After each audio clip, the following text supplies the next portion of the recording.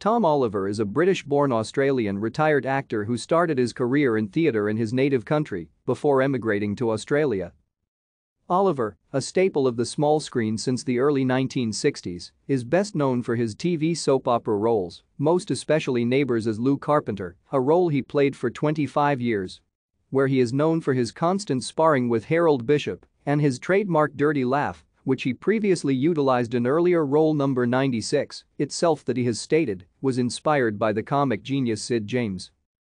He appeared in the early Crawford Productions police procedurals before having the soap opera roles in Bellbird as Tom Gray and in number 96 as Jack Sellers.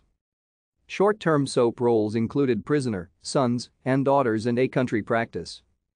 Oliver was born in Chandler's Ford, Hampshire, England and started appearing in amateur theatricals as an adolescent in Britain before pursuing a career as a jockey. However, he failed to gain an apprenticeship owing to his size. He joined the Merchant Navy at 16 and traveled the world, eventually settling in Sydney in 1956. Thank you for watching. Like and subscribe if you would like to view more of our videos. Have a nice day.